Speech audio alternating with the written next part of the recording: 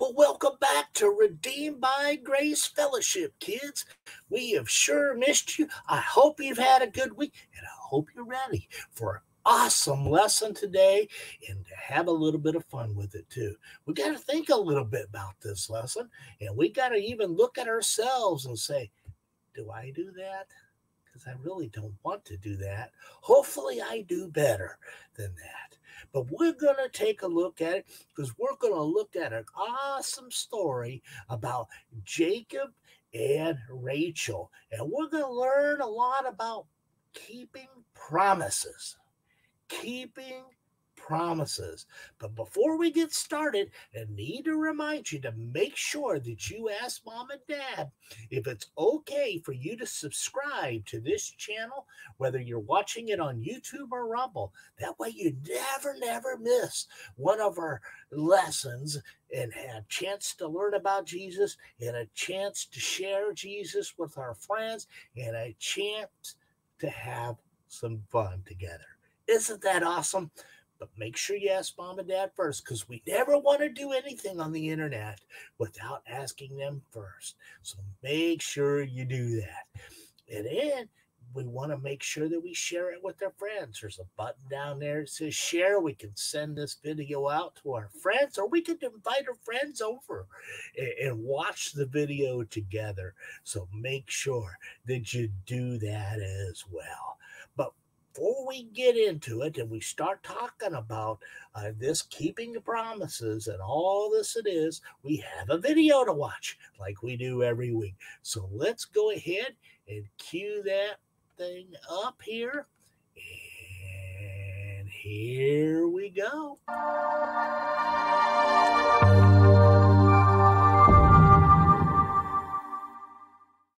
In our Bible lesson today, Jacob was on the run from his brother, who was very angry with him. Jacob traveled far to escape his brother's anger. One night, Jacob was resting after a long day on the run. God spoke to him in a dream. He said, "Wherever you go, I will watch over you. I won't leave you. I will do all I have promised." You can imagine, Jacob woke up feeling pretty good. He stopped to chit-chat with some local shepherds by a well. As it turned out, they knew Jacob's very own uncle, Laban. Wow, Jacob thought. That's amazing. He'd found relatives on his journey who could possibly help him. Then, the shepherds told him something even more amazing. They said, "Look, here comes Laban's daughter, Rachel, right now." Jacob was stunned. Rachel was beautiful. He was in love. Jacob wanted to meet his uncle, Rachel's father, right away. He hoped he had a chance with Rachel. Laban was happy to see his nephew and offered him work and a place to stay. Life was looking up for Jacob. Laban even wanted to pay Jacob for his work. He said, "You shouldn't work for me without pay just because we're relatives. Tell me how much your wages should be." Jacob thought about this, and then he had what he thought was a brilliant idea. "I'll work for you. For 7 years, in exchange, you promised to let me marry Rachel." Laban looked at his two daughters, Rachel and Leah. Leah was older and should have been the one to marry first, but Jacob didn't love her. He loved Rachel. "Okay," Laban said after a bit. "I promise Rachel will be your wife." So Jacob worked hard for 7 years. After years of hard work, it was finally time for Jacob to marry Rachel. Laban threw a big party to celebrate, but that night he broke his promise and switched Leah, his older daughter, for Rachel. Jacob realized too late that he'd been tricked. Boy, was he mad. Jacob had worked for 7 years and kept his promise, only to have Laban break his promise. "Why have you deceived me?" he cried. Everything was a mess because Laban didn't keep his promise. But there is some good news. God always keeps his promises. Remember, God promised Jacob he wouldn't leave him. The Bible tells us in Jeremiah 29:11, "For I know the plans I have for you, declares the Lord, plans to prosper you and not to harm you, plans to give you a hope and a future." God had made a promise to Jacob, and he stood by it. So Jacob asked Laban to be true to his promise. Laban finally said, "Okay, Rachel will be your wife in a week if you work for me for another 7 years." Jacob loved Rachel so much that he agreed, and this time, Laban kept his promise. Jacob got to marry the real Rachel this time. Jacob's story shows us that God always keeps his promises, and he wants us to keep ours too. How will you keep your promises this week?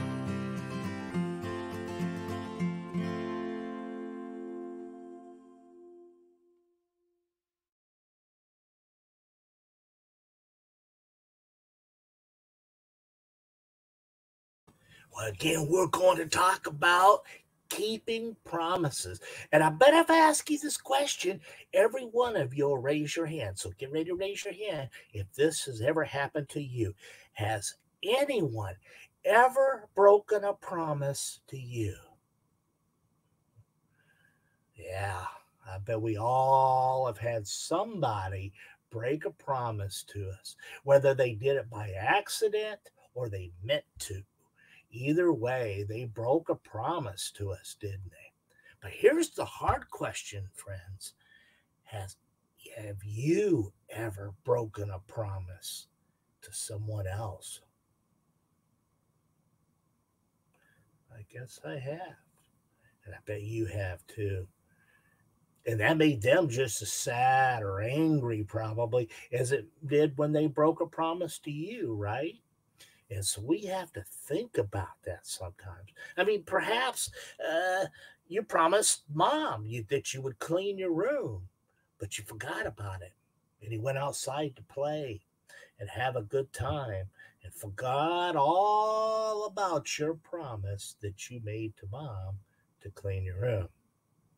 And again, maybe you've even made a promise to someone, even though you didn't even plan to keep it. You just said, okay, I'll do it just to get them to go away and be quiet. But that's not good either, is it? So we give our word, we give our promise, we should keep our word and we should keep our promise. And why? Because God always keeps his promises to us. And that's so important for us to remember. So important for us to remember at all times. At all times, we should remember that. In fact, as today's Bible lesson that we saw a little bit about the story there in the video, but the lesson again today is about Jacob and how Jacob and Rachel met and fell in love. And you see the picture there. We see Rachel on the left, we see Jacob in the middle, and we see Rachel's sister, older sister, Leah, there on the right. But Jacob and Rachel met and fell in love. But this is more than that story. It's not all about them two falling in love. It's about making promises and keeping them. You see, Rachel and Leah's father, his name, he was a man named Laban, and he had two daughters, of course, that we see there. Leah was the oldest, so she technically should be getting married first. And Rachel was the youngest. But Rachel was the one that Jacob loved. Jacob loved her very much. And even though Leah was the older sister, Jacob didn't really love her. He loved Rachel. So Laban gave Jacob a job and a place to stay. And then Laban said, you shouldn't work for me without any pay just because we're relatives. Tell me how much your wages should be. How much should I pay you? And Jacob thought about this, and he was crazy about Rachel. So he said, I'll work for you for 7 years if you let me have your younger daughter, Rachel, as my wife. Well, that is interesting, right? And guess what? Laban agreed. He made that promise. So Jacob worked for 7 years for Rachel. 7 years. That's a long time, isn't it? I mean, how old will you be in 7 years? And that seems like forever, doesn't it? But even though it was a long, long time, to Jacob, it only seemed like a few days because he loved Rachel so much and was so excited to marry her. And finally, after 7 years, he went to Laban and said, I've worked for you for 7 years. Now, keep your promise and give me Rachel as my wife.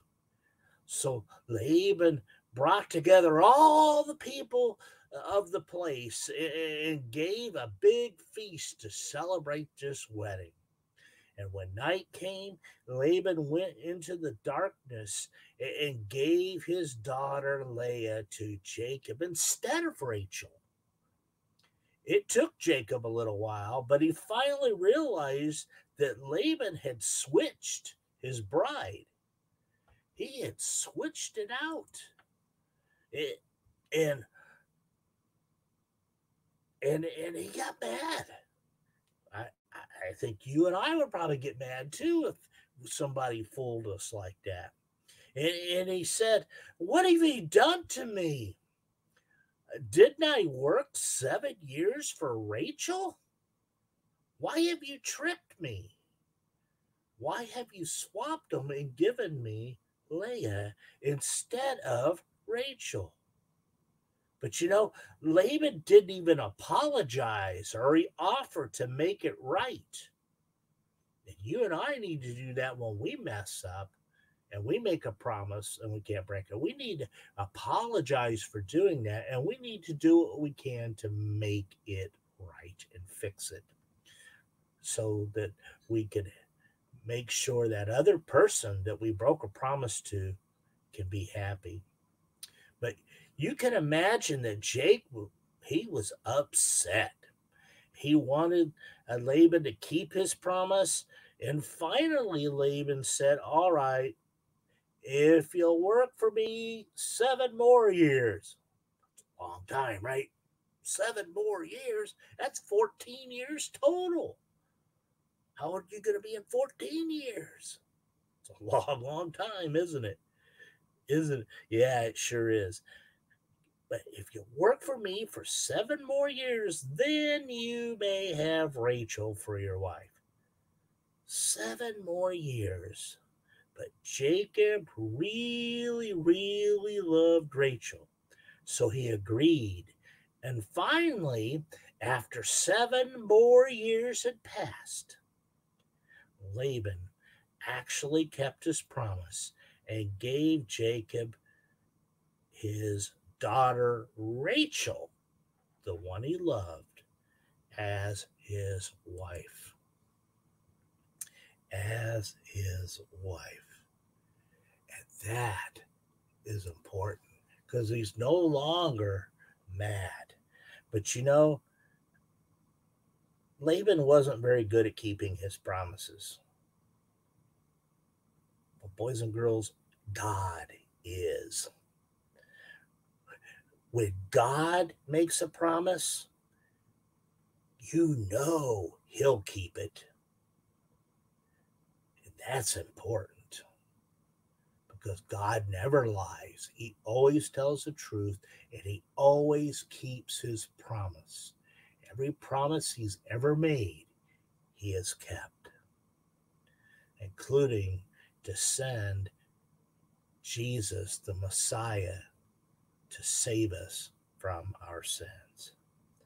God wants us to be faithful to keep our promises too. And we need to remember that when we do make a promise, that we have to remember, I promised this to my friend and I need to keep it. I promised to clean my room to my mom. And even though everybody wants to go outside and play and have fun, I need to tell my friends, I'll be right out in a bit. But first, I have to keep my promise to my mom to clean my room. Maybe they'll even come in and help you. That would be fun, wouldn't it? If they came in and help you, you could get outside and play faster. But keeping that promise is more important than us getting to go out and have fun right at that moment. So let's make sure that we keep our promises as well. Absolutely. Absolutely. Well, let's pray together. That was a fantastic lesson. It's a tough one for us sometimes, but it is an important one, isn't it? It sure is. It sure is. Let's pray together. Pray with me. God, thank you for keeping your promise to us. Thank you for being here to help us. Please help us faithfully keep the promises we make to others. And we pray this in Jesus' name, who kept his promise to us. Amen and amen. Well, that was a fantastic lesson. Make sure that, again, you ask mom and dad if it's okay if you subscribe to this channel, whether you're on YouTube or Rumble, so that you never miss out on any of these. Because guess what? We will be back next week with a new lesson. Next week, we will be back and we're going to be looking about, again, another story about Jacob, but Jacob wrestles with God. What? Yeah, I don't know if you like wrestling or not, or you watch wrestling on TV, or you like to go to watch your older brother and sister wrestle at the school, but wrestling with God? Whoa, do we ever do that? What does he mean? What happens? What had happened with that? Well, come back next week. We will find out together what happens when Jacob wrestles with God. So make sure that you're here.